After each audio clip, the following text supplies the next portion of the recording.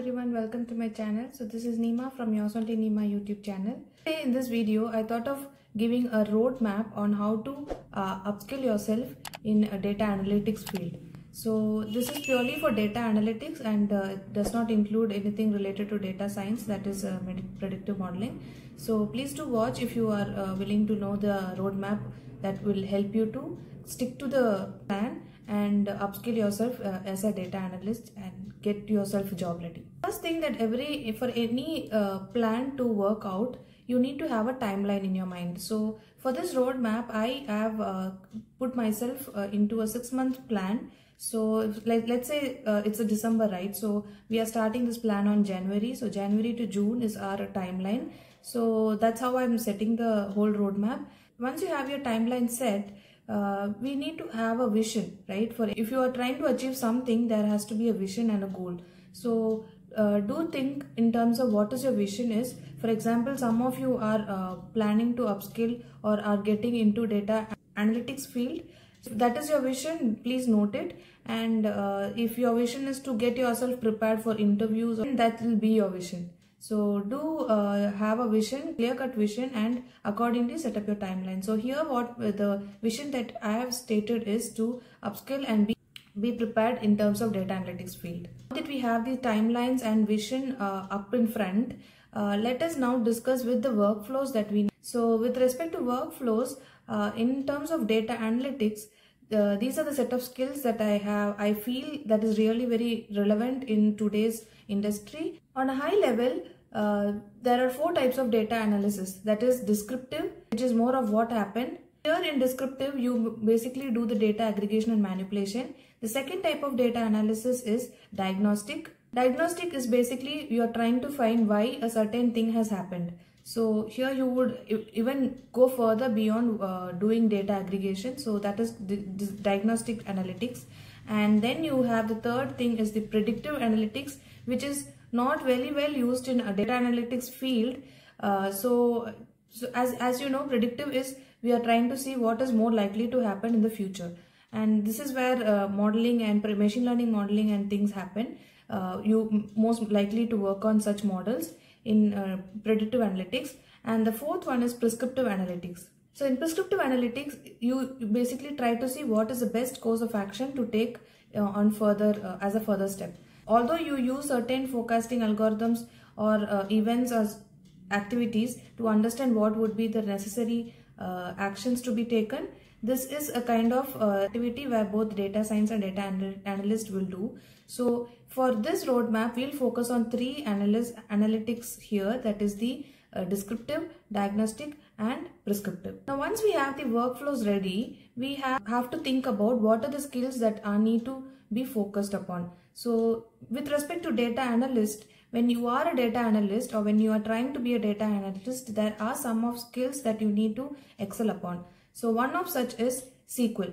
SQL is widely used in order to extract data and manipulate data, and one of the most important skill that has been tested across data analytics and data science industry as a first level interview preparation. So first thing that I would like to say is the first skill that needs to be prepared is SQL. In terms of 6 months plan, I would say from Jan to Feb, please do take care of honing the basics of coding in SQL, which could be data manipulation, data aggregation, and more such techniques that a person most likely do in a data analyst job responsibility.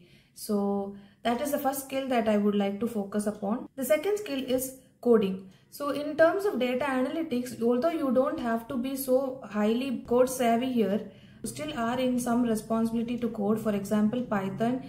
Sometimes in some areas or in some teams, you are in a situation where you will have to code in Python, like you get a data format and you will have to manipulate data in Python rather than in a SQL. So you will have to be well equipped with Python knowledge, and at the same time it depends on each company or industry. For example, in India we most likely use Python. In US, there are people who still use R and Python, and I still see there are a huge number of people still using R and Python at the same time. So this is a place where you have to hone your skill and prepare yourself in terms of coding in Python or R.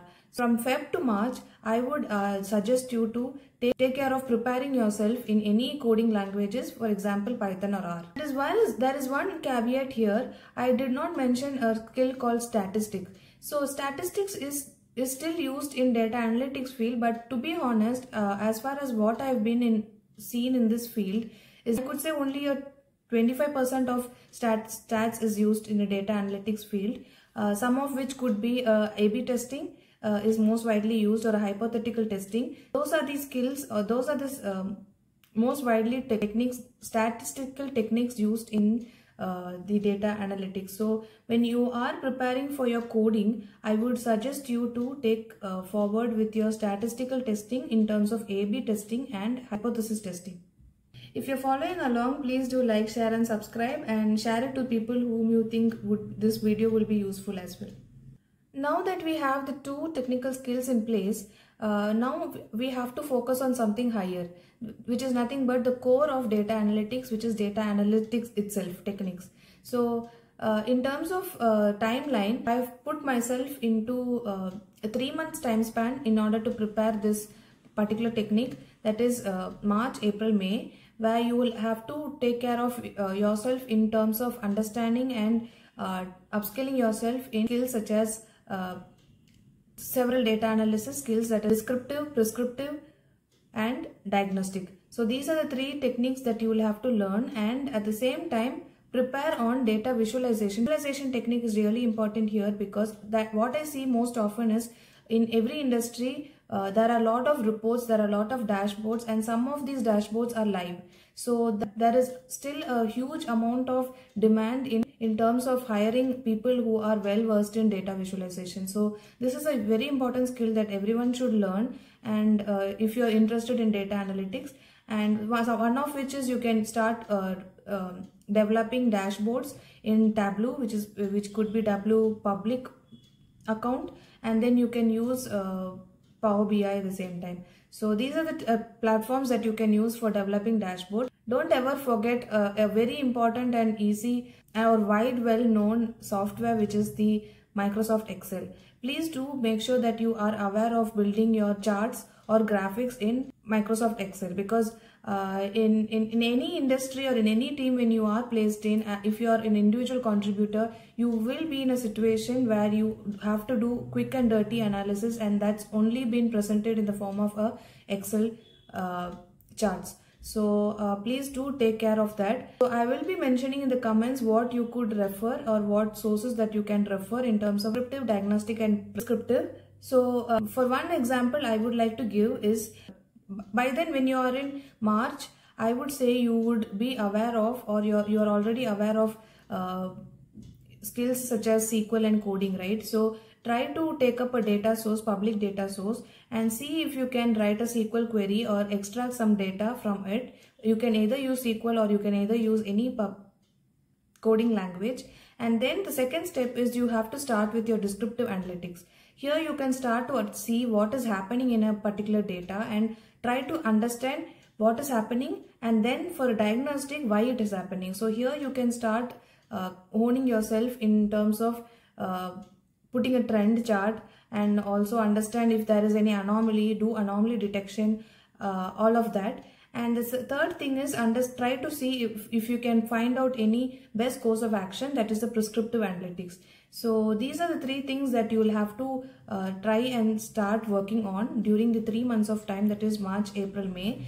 And do not forget that once and when you are doing a particular project or trying to hone a skill, please do prepare a portfolio beside, because you don't want to waste your efforts just by preparing, right? If you're building a project, or if you're building a certain analysis, you would like to showcase it to the people or showcase it to the audience, right, in public. So please make sure that you always prepare and have your portfolio ready side by side. This could be a long process, but I would say that if you are if you are well informed and well prepared in this area of data analytics, you can literally crack any interviews, because most of the interviews are all based on these topics. So this is the 3-month period that I feel would be justifiable here. I am very sure that it might take a lot of time for some people. If someone is starting, or if you are from a non-tech background, it would take time. So that's why I'm giving a 3-month period. For the final month, for the month of June, now that you have your data analysis project, or if you have any particular portfolio ready by then, it is time for you to connect and network. So it's not that you have to only learn and be ready. You have to connect at the same time and see if there are opportunities in the industry to put yourself forth for a upcoming interview. So the last month, I would say, take your time to connect with several industry professionals, data analytics industry professionals, and try to get to know them, get to know about how the industry is spanning, and try to understand if there is any opening in a particular job or any job or companies that you are interested in. These are the 6 months plan and the skills that need to be followed in terms of preparing yourself in data analytics field. And the very important thing that I would like to stress here is risk factor. So in terms of risk factor, what I would say is life happens, right? Some of you people are transitioning into data analytics or data science field. You might not have the time to give the 100% effort. So please make sure that you can tweak this roadmap, because sometimes we do have to update our plan or strategy accordingly. And another step that I would like to say in terms of roadmap is document these efforts, guys, because if you have something like a status sheet or something, this gives you an awareness. Are you going in a certain direction, or are you being away from your goal? So please do document what you are learning or what has been completed. So in terms of, it could be any Google sheet or any sheet that you are having. It could be any manual sheet that you can take notes on paper. So do have everything documented and record the status of things that you're learning, and so that it gives you awareness that are you reaching the goal, or are you away from it, or can you stick to the roadmap for that is a 6 months plan. So have everything documented, guys. And the final thing is, I would suggest you is, this would not be your ideal roadmap. Some of you would want to land in a career which is in a 3 months of time span. So please do update accordingly. This is the ideal roadmap that I could find, because the people who are coming from non-technical, they would need time to take up skills and understand, right? So the last step, guys, do always update your roadmap accordingly. So guys, that is all for the roadmap. I will definitely put all the links forward, or all the technical skills that have been mentioned here. So please do check the description box for the resources and links there. And this is the 6 months plan. I hope this would be something that that is manageable, or that's something that is reliable. And if you try to follow this plan and successfully build a network across people and a portfolio, I'm damn sure that you can land a data analytics career, guys. So that is all, guys. If you like this video, please do like, share and subscribe. It would be a great help for me. Hope you have a wonderful day.